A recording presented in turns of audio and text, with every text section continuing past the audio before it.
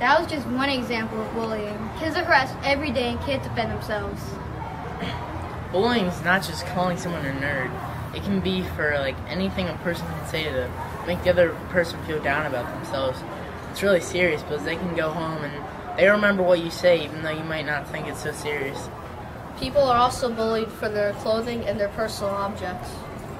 Don't listen to what they have to say. Their opinion on you is not important. If you're getting bullied, the best thing you can do is tell a friend and tell an adult. Tell anybody you trust around you. The more people that know, the better. Because maybe that bully will stop bullying you. It's always better, like, when you tell people. So don't keep it all in.